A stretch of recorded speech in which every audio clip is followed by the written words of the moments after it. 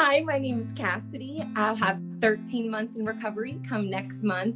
I had first been introduced to them via a knee injury from a cheerleading incident when I was about 19 years old, and started, using them as prescribed. I had then met a man who told me if I started to take more of the medication, it would make me feel better. It wasn't until my 21st birthday, I was actually competing in the Miss Greater Berks pageant, and I had decided I didn't want to take the Percocets. I didn't know much about addiction then, but I knew what I was doing was wrong because we were purchasing them. I wasn't getting from the doctor anymore. I was healed. Well, fast forward about an hour into rehearsal, I'm puking. I called him. I said, come get me. I'm sick. I must got the flu. I have to pull out.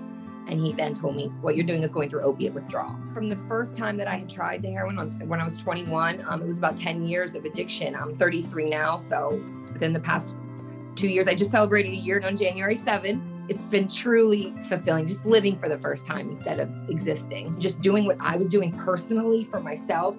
It had this ripple effect of me seeing all these little blessings, professionally, personally, family-wise. I mean, they just keep manifesting in ways. And the beauty of it's without me even trying, with just healing, doing what I have to do every day for me in turn is helping those that really care about me. Just yesterday, my mother thankfully was able to help me purchase a vehicle for the first time. That to me was so rewarding. And yes, these are all small things that at 33-year-old woman, I should have been doing and probably doing, but that wasn't my story. And I'm relearning how to do it again. And it's with a new, fresh set of eyes and the blessings and the rewards and the smallest things.